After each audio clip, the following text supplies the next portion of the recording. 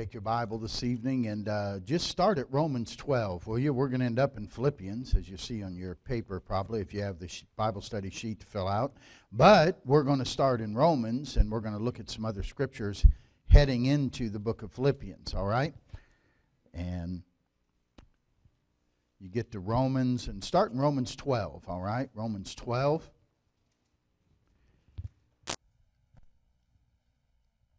And let's pray, shall we? Father, bless our time together tonight and honor the study of your word here as we seek to study to show ourselves approved unto God. I pray that you would open our understanding as we look into your word. I pray, Holy Spirit, you'd be our teacher. Help me, Lord, to have clarity. Help me to get across, Lord, the truth as you would have us to understand it. And Lord, help us all to be of the same mind. In Jesus' name, amen. Be of the same mind. Look at Romans 12 and verse number 16. Notice the Bible says, be of the same mind one toward another. Mind not high things, but condescend to men of low estate. Be not wise in your own conceits. So be of the same mind one to another. Now, keep going to your right, and you'll find 1 Corinthians. And 1 Corinthians chapter 1. Notice 1 Corinthians 1. And verse number 10. The Bible says, I beseech you, brethren, by the name of our Lord Jesus Christ, that ye all speak the same thing, that there be no divisions among you, but that ye be perfectly joined together in the same mind and in the same judgment. The same mind. Now, keep going to 2 Corinthians. Towards the end of 2 Corinthians, the last chapter, chapter 13. 2 Corinthians and chapter 13. Notice with me verse number 11, where Paul writes, finally, brethren, farewell. Be perfect, be of good comfort, be of one mind. Live in peace, and the God of love and peace shall be with you. Then keep going to your right. We'll come back to the book of Philippians, just past that to 1 Peter. Would you go to 1 Peter? Go past Hebrews and James, and then you'll see 1 Peter. 1 Peter chapter 3. 1 Peter chapter 3. Notice verse number 8. Here Peter writes, finally, be ye all of one mind, having compassion one of another, love as brethren, be pitiful, be courteous. Notice 1 Peter 4 and verse 1. For as much then as Christ hath suffered for us in the flesh, arm yourselves likewise with the same mind. For he that has suffered in the flesh hath ceased from sin. Now, look at the book of Philippians. You're going to notice, and actually in every chapter in the book of Philippians, Paul deals with this subject. He starts in chapter 1 and verse 27. When he says, only let your conversation be as it becometh the gospel of Christ, whether I come and see you or else be absent, I may hear of your affairs, that ye stand fast in one spirit, with one mind, striving together for the faith of the gospel. In chapter 2 and verse number 2, he says, fulfill ye my joy, that ye be like-minded, having the same love, being of one accord, of one mind. Again in chapter 4 and verse 2 of Philippians, he says, I beseech Euodias and beseech Syntyche, that they be of the same mind in the Lord. And he mentions this in every chapter in the book of Philippians. Now, in Philippians 2, notice verse 1. If there be therefore any consolation in Christ, if any comfort of love, if any fellowship of the Spirit, if any bowels and mercies, fulfill ye my joy, that ye be like-minded, having the same love, being of one accord, of one mind. Let nothing be done through strife or vainglory, but in lowliness of mind, let each esteem other better than themselves. Look not every man on his own things, but every man also on the things of others. Let this mind be in you, which was also in Christ Jesus. Now, we're going to look tonight about that phrase, being of the same mind. It's an interesting interesting word, an interesting command that the Lord has. And I think, listen, unity is important. And the way you get unity in the family of God and in the church of God is for everybody to be of the same mind. And that means nothing's done through strife or vainglory, but we all can have the mind of Christ. And we're going to talk about how to get the same mind. And here's the motivation. When you talk about having the same mind or having unity in the church, how do we get it? How does that happen? How can we all have the same mind? What is the motivation for us to have the same mind? And in chapter 2, if you notice, it says, if there be therefore any consolation in Christ, if any comfort of love, if any fellowship of the Spirit. And the word if, it's very similar here to, if you remember in Colossians chapter 3, it says, if ye then be risen with Christ, or if Christ be risen. It's not if it's happened, it's like it's rhetorical almost, like absolutely it's happened. In other words, if you're here tonight, you might as well listen. Now, I don't mean are you here or not. You're here. I'm looking at you. All right? It's we would say almost because you're here. All right? And you could say, well, because there's consolation in Christ, because there's comfort of the love, because of the fellowship of the Spirit, because of the bowels and the mercies, fulfill you my joy that you be like-minded. And there we're getting into the why would we want to be of the same mind? Why would we want to have unity? Well, here's some motivations. Number one is the consolation that we have in Christ. The word consolation is the same word we get our word encouragement, because of the encouragement we get in Christ. Christ has encouraged each one of us. Christ has helped each one of us. Christ has faithfully come alongside us and helped us and enabled us and strengthened us and been there for us. Lo, I am with you always, even unto the end of the world. That's Jesus Christ. He's always there. And because of what Christ has done in my life, past and present, and what I believe He'll do in the future, see, that ought to encourage me to want to be of the same mind, because, listen, Christ loved me and gave Himself for me. And if He loved you and gave Himself for you, that ought to be a motivation. When Paul was serving Christ, you know what he said? It's the love of Christ that constrains me. That's what motivates me, is what Christ and His love for me. He which hath begun a good work in us will perform it until the day of Christ. And so our motivation is the encouragement we have in Christ. But then he said, it's also comfort of love.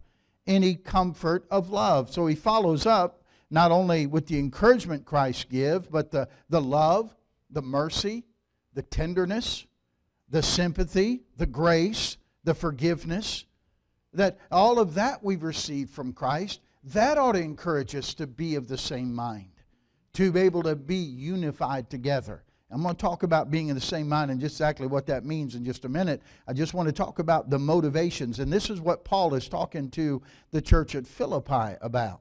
And he's simply saying, if you receive so much from Christ, couldn't you take some of that and give it to other people? Couldn't you pass that along to one another? And didn't Jesus pray for it in John 17? Didn't He pray that they might be one, even as the Father and I are one? That we would all be of the same mind? When in view of what Christ has done for us and all that He's doing in us and through it, He said, listen, then couldn't you give the Lord what He's asking for? And that is that we be one, that we have the same mind, that we can have the same attitude one toward another that He has toward us. You see, when we have disunity, or if you have a bitter spirit, or if you have something where you just don't want to get along with people, and there's some people who get that way, who it's like they're not happy unless they're arguing with somebody. You know what I mean? And I mean, if they don't have a fight going on, they're going to pick one. That's just kind of, and listen, God says, you have to understand, when you get that way, it is It is a sin against Christ and what He's done for us. It is a sin against a relationship, not a code of conduct.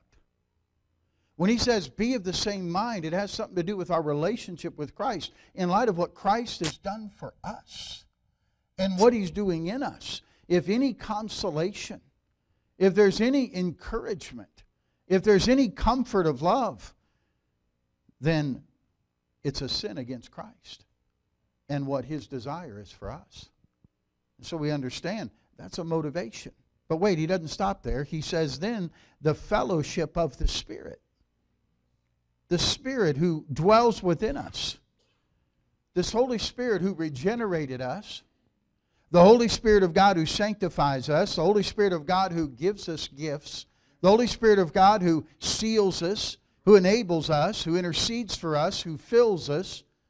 You see, the Holy Spirit of God who strengthens us to resist temptation. The Holy Spirit of God who provides us the power to witness and give the gospel to others. Because of all that the Holy Spirit does for us, the fellowship of the Spirit. And then he says, and the bowels and the mercies.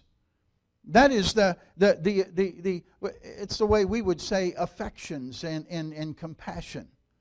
We don't use those terms, bowels and mercies, but Paul said, I long after you in the bowels. It's your feelings. It's your innermost feeling. And he says the Spirit not only gives us power, but He gives us sympathy as well. The Holy Spirit of God not only gives us the ability to serve Him, but He gives us that tender heart. So we can be kind to each other, tender-hearted, forgiving one another. There's no need for the Christian to be harsh with another Christian. To be angry and upset with another believer. It's the Spirit who longs for unity of believers and unity in the church. Remember Ephesians 4 and verse 3, endeavoring to keep the unity of the Spirit in the bond of peace. It's the unity of the Spirit. The Spirit desires that fellowship together. And so, can we really say to the Holy Spirit, well, I take everything you want to do for me, I take everything you have for me, but I'm not passing it on to anybody. I'm just going to receive, but not give anything that you give to me and pass it on. No, we can't say I'll take it all and give nothing in return. If I do that and I keep it to myself and I don't extend that grace and that mercy and that forgiveness and that tenderness to others, you know what I'm doing? I'm quenching the Spirit. Because the Spirit would have us to get along. The Spirit would have us be of the same mind. So, because of my gratitude and love for Jesus Christ, because of my gratitude and love for the Spirit, because of what they have done and they are doing in my life, I want to be of the same mind. I want to fulfill my joy. Paul said, it's great joy to me, and it's great joy to the Spirit and to the Lord, that ye be like-minded, having the same love, being of one accord, of one mind. Now, when we think of that term, be of the same mind, I'm going to tell you what it means. You know what it means? It means to think the same way. To think the same way. A key to unity is to think alike. Now, how in the world is that going to happen? You have to be able to think the same thoughts. I want you to go back with me. Hold your finger there in Philippians. We're going to come back to Philippians, but I want you to look over at 1 Corinthians chapter 1 again. Now, 1 Corinthians 1, right off the bat, Paul has to deal with division in the This was what he called a division, a schism, if you will. They were divided. They had different factions in the church. And they were divided over preachers. They were divided over personalities. Okay? And Paul said, what did Paul tell them in chapter 3? I can't speak unto you as unto spiritual, but as unto carnal. Carnal meaning you're in the flesh. As babies in Christ. He said, I would have liked to have given you something stronger and talk to you as spiritual, but I couldn't. So he tells them in verse 10 that we read earlier, I want you to be perfectly joined together in the same mind and in the same judgment. It's an amazing statement. You say, you mean he's asking the church to agree? Yeah. Imagine that. I know. People say, what do you get when you put 100 people in a room, everybody with a different opinion? And the answer is, you get a Baptist church. Okay? I understand that. But Paul here is admonishing them to all agree, to all think the same way, to think and have the same judgment. No divisions, same mind, same judgment. And he said, it's sad that you're divided and so quarrelsome. And we read it over and over again where the Scripture repeats it, that we're to be of the same mind. And we're to be like-minded. And we're to be together. It means we think the same way. Unity comes when believers think alike. Now stay with me. Don't throw tomatoes at me yet. He's not talking about doctrine. In Philippians, he's not talking about doctrine. There was no doctrinal problem in Philippi. It was a great church. But he urges them about being of the same mind. He urges them to be like-minded. He urges them to think alike.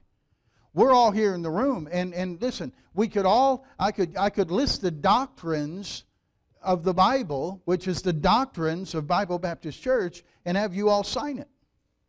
It doesn't mean we're all thinking alike. It simply means we all agree doctrinally. When there's problems in churches, most divisions and schisms and factions in a church are not over doctrine. They're over other petty things.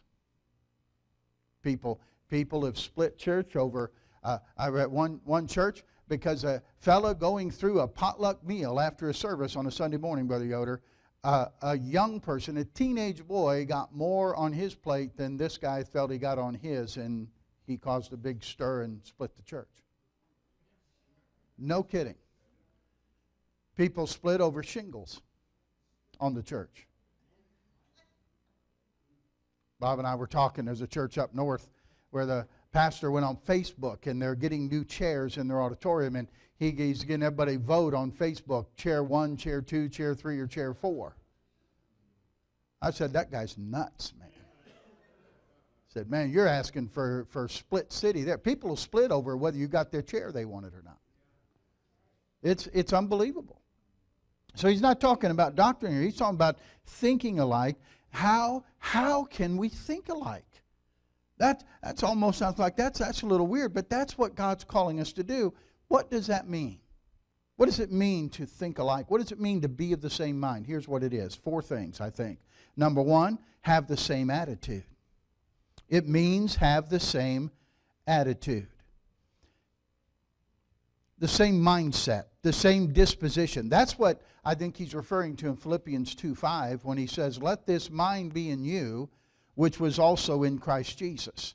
Because he goes on to say, who being in the form of God, thought it not robbery to be equal with God, but made himself of no reputation, took upon him the form of a servant, was made in the likeness of men, and being found in fashion as a man, he humbled himself and became obedient unto death, even the death of the cross. All that's talking about his disposition.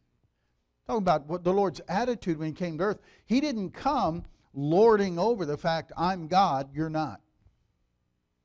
He made himself of no reputation. And he took upon him the form of a servant. It's all about his disposition. And so that's what he means when he says you put your mind, have that mindset, have that disposition. Notice in Philippians chapter 3, are you in Philippians? Philippians chapter 3, look at verse 19. Well, verse 18. Paul says here, for many walk, of whom I have told you often and now tell you even weeping, they are the enemies of the cross of Christ. So who is Paul talking about right here? The enemies of the cross of Christ, okay? All right? Would not be the people we'd want to hang around, okay? And notice his description. Whose end is destruction, whose God is their belly, whose glory is in their shame, who do what? Mind earthly things. Where's their mind? On earthly things. In other words, their mind is controlled by this world system. Their mind is influenced and controlled by what they see here on this earth. We're talking about a disposition. We're talking about an attitude. We're talking about a common thinking pattern. And you're not going to get that. You're not going to get everyone to think the same. You're not going to get that commonality by human means. Don't we see that in our country? All kinds of appeals since the election in November to come together. We need to unify the country again. How's that working for us? Yeah. Humanly speaking, you can't do that. And we're seeing it play out right in front of it. You can't engineer it. You can't orchestrate it. Human beings cannot orchestrate unity.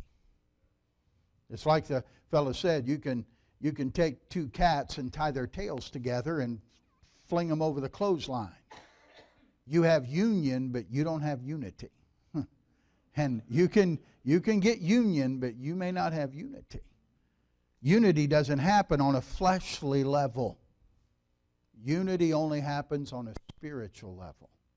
That's when you get the right disposition. You're never going to get the right disposition and never think alike until we understand the spiritual realities of what that means. Listen, God isn't saying get your doctrine together. That's not the issue. He is saying what you need to get together is your attitudes. That's why chapter 4 with the two women, I'm beseeching you to be of the same mind. See, get it together. Quit your fussing with each other. Having the right attitude. Be of the same mind. That's what destroys the work of God. So Paul said you have to think the same way. You have to get your attitudes in perfect harmony. Now, if I'm going to get our attitude right, we're going to get the same disposition, we're going to understand what the will of the Lord is in that matter, then how does that happen? Well, then we go to the next step. And the next step is Romans chapter 8. Romans chapter 8, and that is we have to think spiritually. We have to think spiritually. If we're going to have the right attitudes, we have to learn to think spiritually. Look at Romans 8 with me, will you please? Romans chapter 8.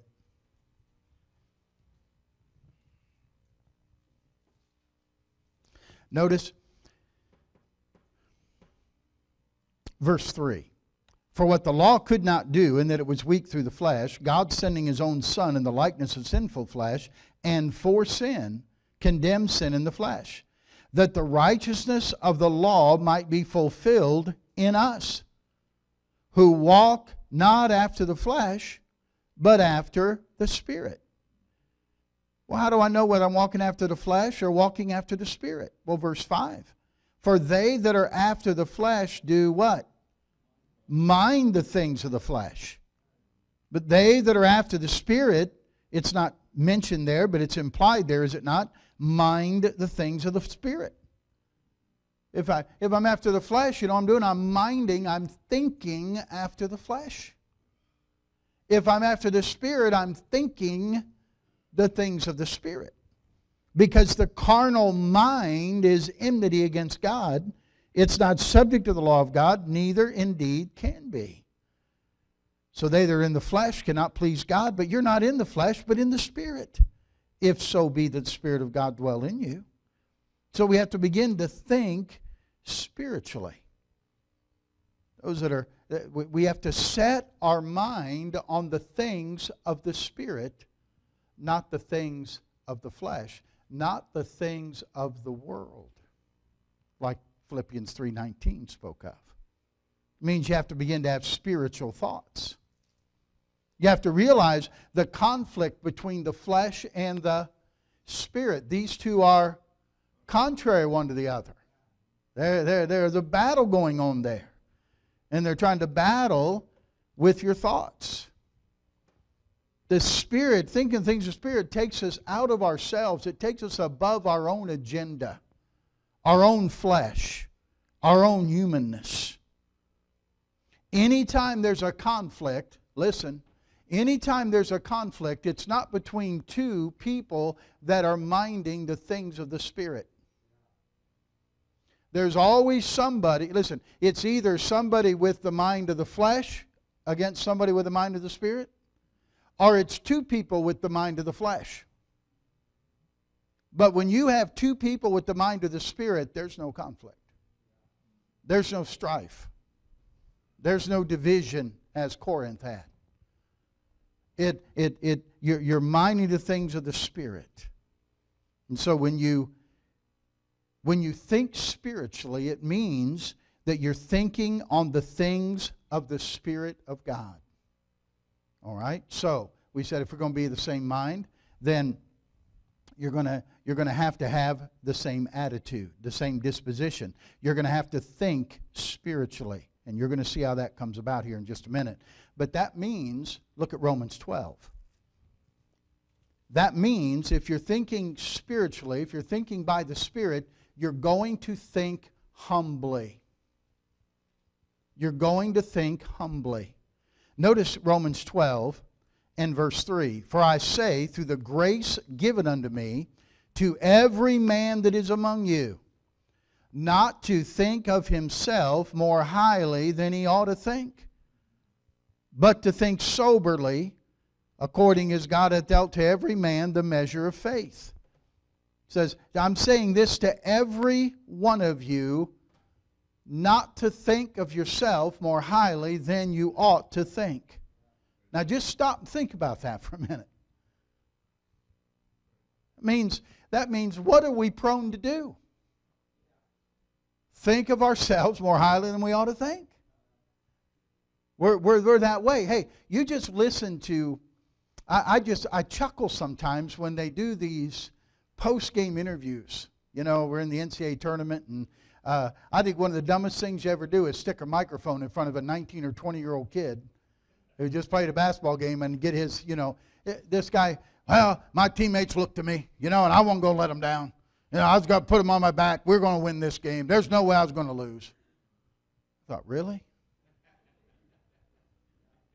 What a, and you realize your team won by 1 point. And if that guy on the other team, if it had just went the other way, there's some guy on the other team who would be saying the same thing. They looked to me and I knew I wasn't going to let our team lose. What a arrogant, they just think of themselves more highly than they ought to think. You see, it goes with the human nature. It goes with our pride. And so he says, I want you to think humbly, soberly, according as God hath dealt to every man the measure of faith. So we're thinking objectively, not subjectively. We're thinking not with our own mind and about our own selves, but we're thinking, listen, we don't think with our own agenda. We don't think with our own priorities. We're not thinking about our own well-being, our own personal ambitions. That isn't what controls our thinking and controls what we say. We can't let pride come in and dominate what we think. I'll tell you how that happens. Well, they have no right to talk to me that way. Who are you? Who am I? See how quickly pride can come into our thought process? Remember when David was leaving Jerusalem? Absalom had taken over. Remember a fellow named Shimei came out? What did Shimei do to David? Picked up stones and started throwing them at the king. Dirt and stones and rocks. And the mighty men of David said, let me take care of him. I think one of them said, I'll hit him once, I won't have to hit him twice. basically what he said. David said, let him alone. It may be God wanting to do this to me. See? Boy, there's somebody. He's the king. He's still the king. He could have said, cut his head off. Go smash him to the ground right now. Who is he to do that to me? I'm the king. See? But David, you don't think subjectively. You have to think objectively.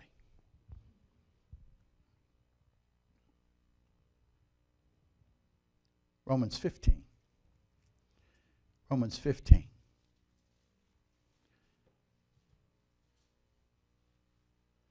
Verse 5. Now, here's see, naturally you can't do that. Here's what takes place. Look at verse 5. Now the God of patience and consolation grant you to be what? Like-minded, one toward another, according to who? Be like-minded, have the same disposition, have the same attitude, have the same concern for one another. God's going to grant that to you, but it's according to who? Jesus Christ. Do we have to bring Christ into the picture? Do we have to bring Jesus into this? Yes. Yeah, He's the standard. He's what we look to. See, we think the things of the Spirit. We think the things of God. We think the things of Christ. Sounds simple. It's not so simple. And God has to grant us that. We have to seek that from the Lord. To get lifted out of ourselves. Again, conflict is always a result of a sinful attitude. Somebody has a sinful attitude. Two people thinking the things of God, thinking by the Spirit of God, having the right attitude, having the right disposition, thinking spiritual thoughts, not thinking of themselves more highly than they ought to think, don't have conflicts. Don't have schisms. We're to have the mind of Christ. There's always that collision between the mind of the flesh and the mind of the Spirit. Following, the biggest process, and this is why the Reformers Unanimous program is so successful. You know why? Because it changes your thinking. And your thought processes, you begin to have the same mind as Christ. You think differently. That's a process. And that's why it's not just for the addicts, though it is for the addicts. It's for every single believer to change their thinking. We have church members by the thousands, probably by the millions, whose thoughts have been shaped by this world and not by God's Word. And that's why they struggle with living for God. Because they're not of the same mind. They don't think alike. Now look, we're to have the mind of Christ. Now look at 1 Corinthians. You're in Romans, just keep going to your right there. 1 Corinthians chapter 2. Notice what Paul tells them here. Verse number 16. For who hath known the mind of the Lord that he may instruct him? But look at this last sentence. But we have, what do we have, church? The mind of Christ. There it is again, just like Philippians. I can think the thoughts of Christ. I can have the Christ-like attitude. I can know the will of Christ. I can know the will of God. I can know the will of the Spirit. Hey, I can mind spiritual things, and so can you. I can mind spiritual things. I can think spiritual things. The unsaved man cannot think. They don't mind spiritual things. They mind earthly things. The Bible says so. Now, right after he says that we have the mind of Christ, what's the very next verse in Corinthians? I know there's a chapter division there, but if that wasn't there, you'd go right into the next verse. But we have the mind of Christ. And I, brethren, could not speak unto you as unto spiritual, but as unto carnal, even as unto babes in Christ. So if you think about that, I can't speak unto you as unto spiritual. Who's spiritual? Those who have the mind of Christ. See, spiritual isn't the fact you wear a suit to church or you got a haircut. I carry a King James Bible. Bless God. Not all of those things are right. All those things are good. But don't think because I do that I'm spiritual. See? No. Do you have the mind of Christ? Do you think like He does? Do you have the disposition? Do you have the attitude that Jesus did? He says, by your divisions and your jealousies and you're walking like human beings. You're not walking like spiritual beings. You have the mind of man, not the mind of God, not the mind of Christ, and not the mind of the Spirit. You're fleshly. That's where most Christians live. That's why it's so up and down in their Christian life.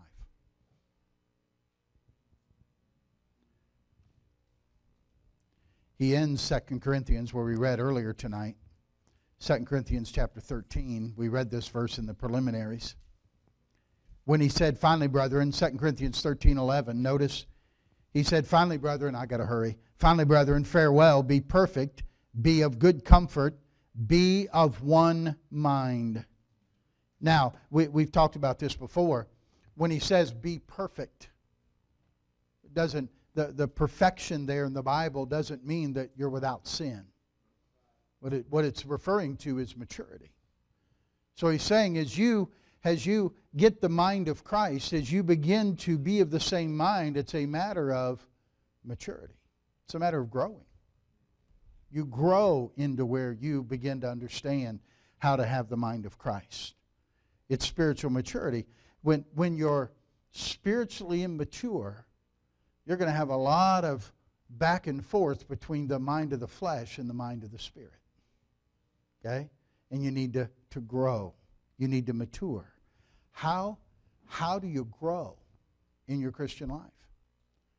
Well, that leads us to number 4, doesn't it? Leads to number 4. The Bible says, as newborn babes, desire the sincere milk of the Word that you may what? Grow thereby. So the fourth thing there is we have to let the Word of Christ dwell in us. Now don't leave me now, okay? Stay with it. This is important. Look at Colossians chapter 3. Galatians, Ephesians, Philippians, Colossians. What you're getting tonight now, this isn't just pablum, okay? This is heavy stuff. But you need this. And we need this. Be of the same mind. Notice what it says in Colossians 3 in verse 16. Let the word of Christ dwell in you richly in all wisdom, teaching and admonishing one another in psalms and hymns and spiritual songs, singing with grace in your hearts to the Lord. Now listen carefully. What's the word of Christ? When it says, let the word of Christ dwell in you richly, what's the word of Christ? It's the Bible, sure. It's the word of God. You're right. And so he's saying, let that be in you. Now, don't look at me.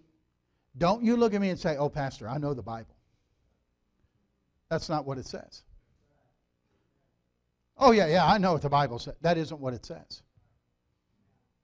Did you read what it says? It says, let the word of Christ dwell in you. How? Richly. Richly. Is that a little bit? Huh? No. Richly. Abundantly. Let it be the residing presence. Let it be the dominant occupant. Let it be the energizing force of your thoughts. The Word of Christ. He didn't just say, know the Bible. Why is it that Brother Currington would say that they'd have people come to the discipleship homes who could quote large portions of the Bible by memory, and then go out and snort cocaine? Oh, you ask them, if you'd had conversation with that person, you said, man, they really know the Bible. But you see, it wasn't the dominant resident in their life. It wasn't the energizing passion that controlled their thinking. That's what the Bible's supposed to do. Control our thinking. Let the Word of Christ dwell in you richly. That's when you can think the thoughts of the Spirit. That's when you can have the mind of Christ. That's when you can think mature thoughts and spiritual thoughts. Because you're energized by the indwelling Word of God. It makes all the difference in the world. I don't know, Bob. I don't remember. I think in one of the things that they do for the courts, it lists how many verses they memorize in the RU program. Do you remember at all what ballpark that was in? 800 some verses. You commit and you meditate on and you memorize and you meditate and you make them a part of your life. What's that do? Letting the Word of Christ dwell in you richly. No wonder it changes your thinking. You begin to think according to the Word of God. And when that happens, when that becomes a part of you, and that's the resident, it's Jesus saying, let my words abide in you. That means they live there. It's such a part of you and a permanent resident of you, it controls your thoughts. So much so your instincts even are spiritual. Your reactions will be spiritual because they're dominated by the Word of Christ. It's not just that you know it. It's that it occupies the reigning and compelling area of your life. There's nothing mystical about it. Nothing magical about it. Just reality. When you let the Word of God dominate you, it'll become the controlling force in your life. You know what it does? It lifts you up out of the world. You begin to think, like the Bible says, we're seated in the heavenlies in Christ Jesus. The songwriter said, I want to live above the world where Satan's darts at me are hurled. But when the average Christian will spend 20 hours or 30 hours a week watching television, and maybe 6 hours a week, maybe, reading their Bible or studying their Bible, why do we think we have such a problem thinking spiritual thoughts? So many other things that develop and control our thoughts. Did you notice in Colossians 3 when it says, let the word of Christ dwell in you richly, and notice what it says, you'll be teaching and admonishing one another, psalms, hymns, spiritual songs, singing with grace in your hearts to the Lord? Go back to your left to Ephesians chapter 5. Would you look there, please? Are you okay? Ephesians chapter 5. We're almost finished. Ephesians chapter 5. You notice verse 18, be not drunk with wine where there's excess, but be filled with the Spirit. What's the result? Speaking to yourselves in psalms and hymns and spiritual songs, singing, making melody in your heart to the Lord. Almost identical to what Colossians 3:16 says. But one is the Word of Christ dwelling in you. This is the Spirit of God dwelling in you.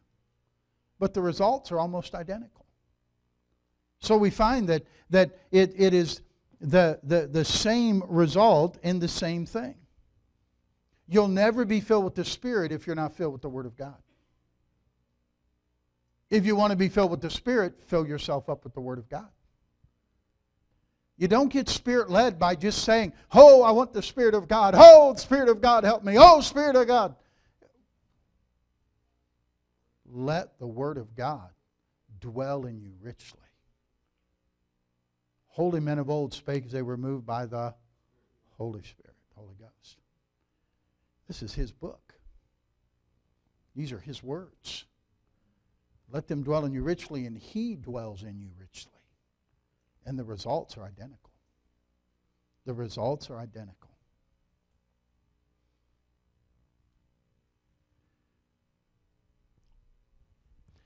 You're controlling, is the controlling influence in your life the Word of God? By the Spirit of God? Kind of back to the basics, isn't it? But that's how you get to the same mind. When you have a conflict, listen, when you have a conflict, whether it's in church, whether it's at home, it's not usually a conflict over doctrine, and oftentimes it's not even a conflict over principle. Usually it's a collision or a conflict of attitudes.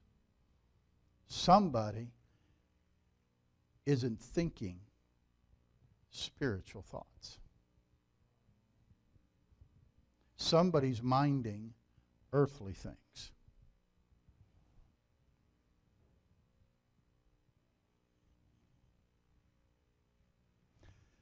That they may be one, Jesus prayed, even as we are one.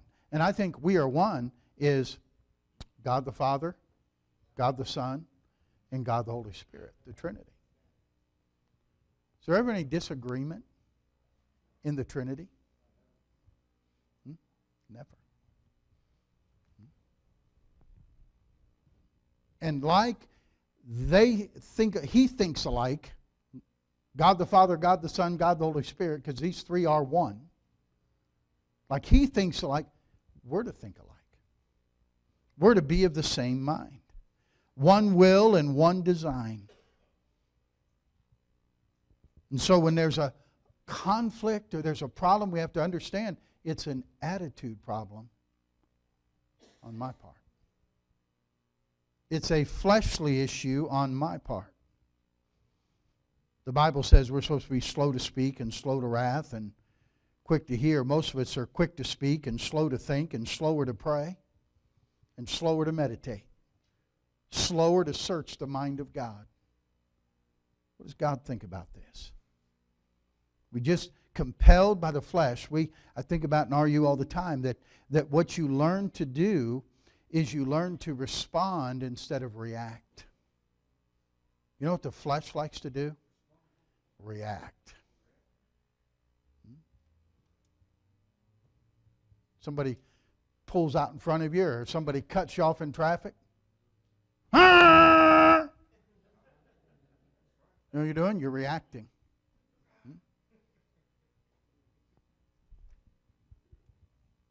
And somebody does that, you know what you should do? You should stop and just, wait a minute. What does God want me to do here? You see, you begin to respond. Again, I don't want the things of this world to shape my reaction. You've heard me say it before. I had to stop, and I don't even know now the last time I listened to some of the talk radio that's on. The Sean Hannity's, the Rush Limbaugh's, the Glenn Beck's, those type things. You know why? It's affecting my spirit. Affecting the way I think. See? And I didn't want that to happen. And so you have to control that, starting with your mind.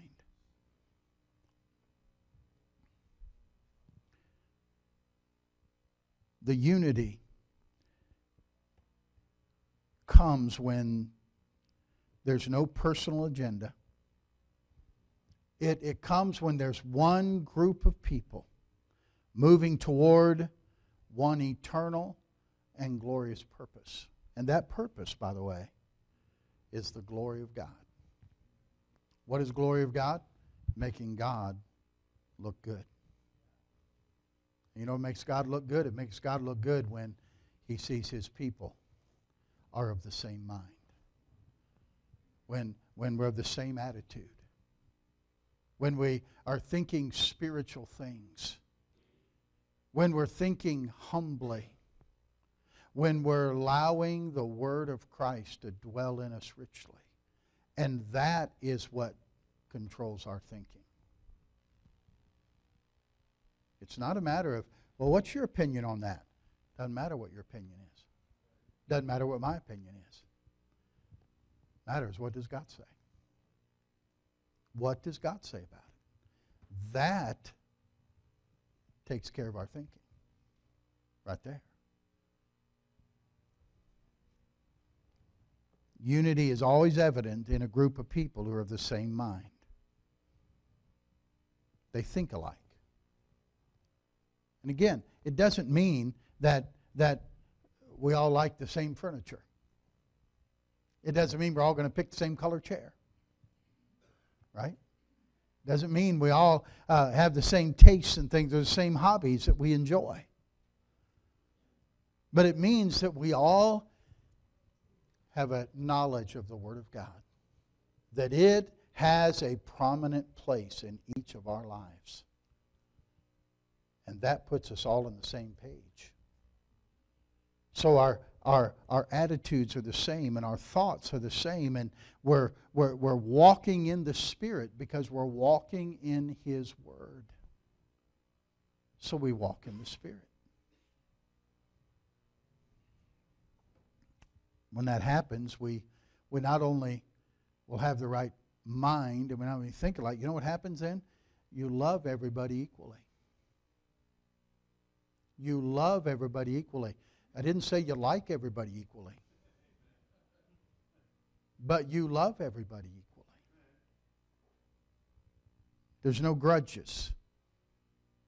Nobody gets angry. That's why. Do you understand now why the psalmist could say, "Great peace have they which love thy law, and what? Nothing shall offend them." Because when you get hurt, when you get offended, you know what it is? You. Well, that hurt me. Well, wait a minute. If you're dead, how can it hurt? It's evident then you're not dead. You haven't died to yourself. And the Word of Christ is not dwelling in you. Pray. Listen, this means we have to be counterculture. It means we're going to be different than the world. Because the world doesn't live this way. We're going to be radically different from the society around us.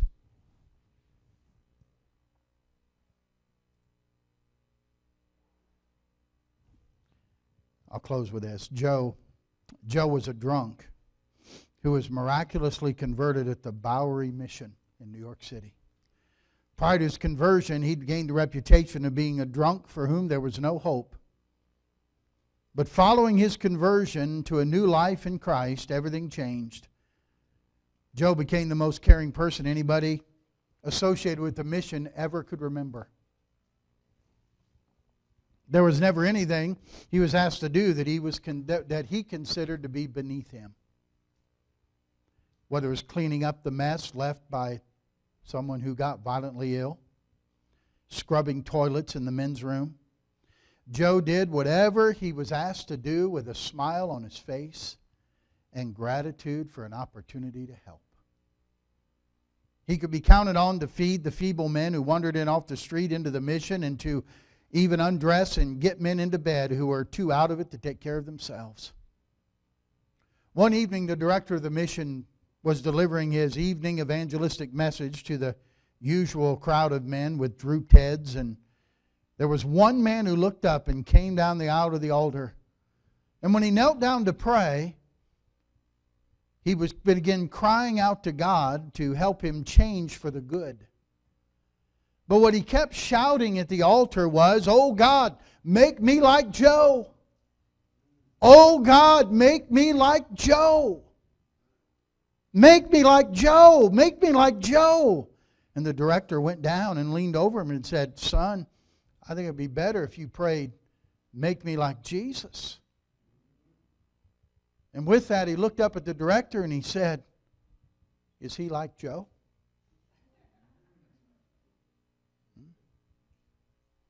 That's a tremendous credit to Joe's faith in Christ. Most people in this day and age, sadly, don't have a clue about Jesus Christ. But they know us.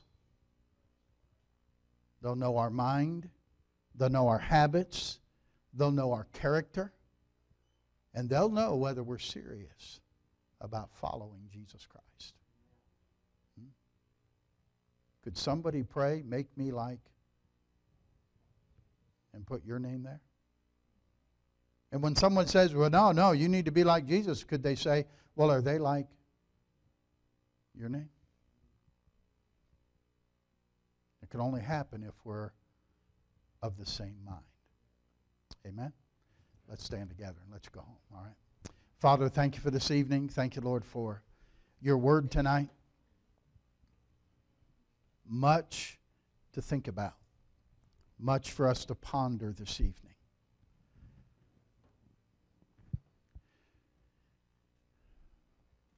Help us.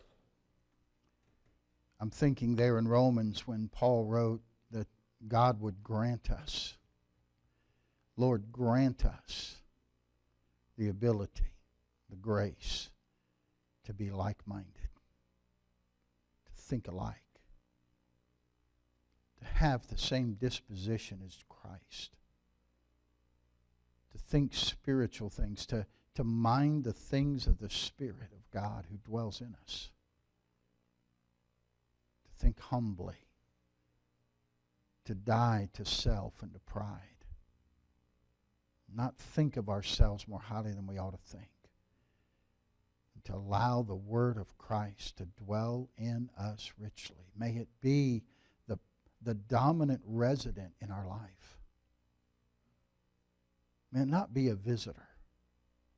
May it not be someone we're not very well acquainted with. May it be the energizer of our thoughts. Help us, Lord, to be of the same mind, that the world could see Christ in us. Make us like Joe. Help us to be like-minded one toward another and fulfill your prayer in the garden that night, that we'd be one even as you are one. Now, Father, we pray your blessing on each individual as we go our separate ways tonight.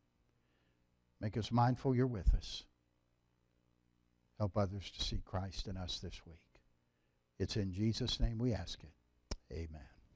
Amen. Well, the windows of heaven are open. The blessings are falling tonight. It's 128 if you need it in the book. And let's sing that together, all right? Here we go. The windows of heaven are open. The blessings are falling tonight. There's joy, joy, joy in my heart since Jesus made everything right.